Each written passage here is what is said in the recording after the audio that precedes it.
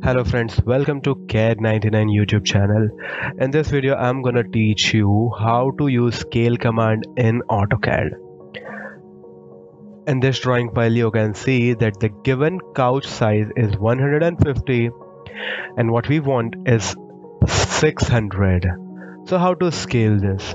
First you need to select the scale command. The command for scale is SC, enter the initial two letters. After you issue the scale command with command or using this option here, you need to select your objects. I'll select this all and you need to press enter. Once you are done selecting your object, then it will ask you to specify base point. Now base point can be given anywhere, as this is just a couch, we can give it anywhere. So I'm gonna give it here. And then it will ask you to specify scale factor.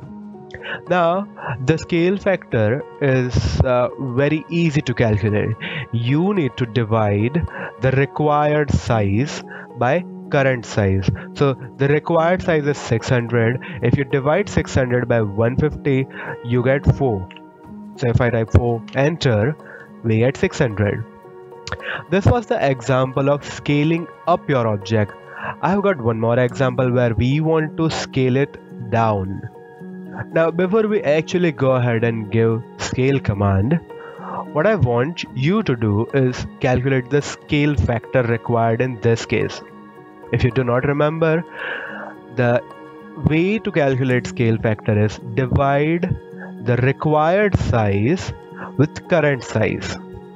Go ahead and pause your video and divide 600 by 1200. I believe you must have got 0.5 answer. 0.5 is half. 1 divided by 2. So I'll select the scale command. I'll select my objects and then once I'm done, I'll press enter. It is asking me to specify base point.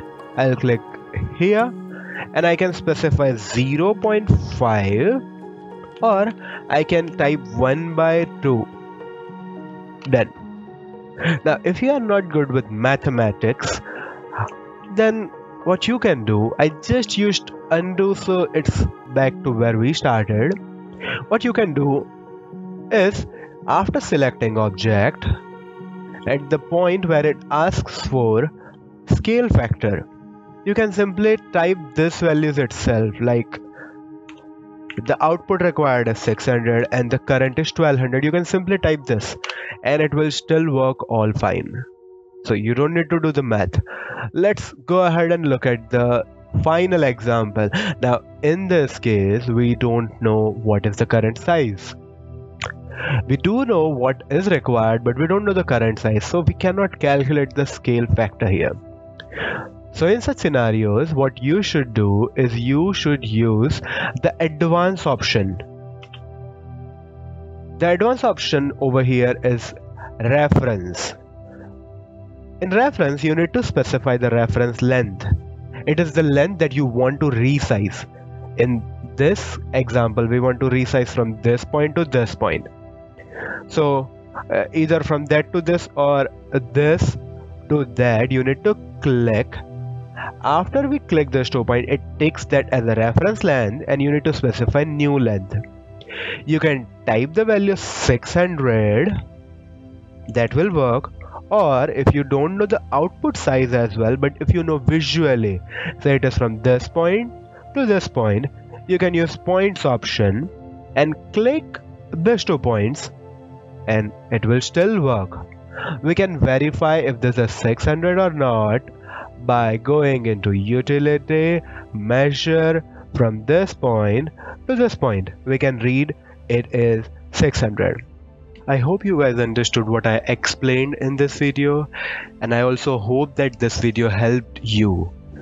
If it did, you can also help me by liking this video, subscribing to my channel, and by sharing this video.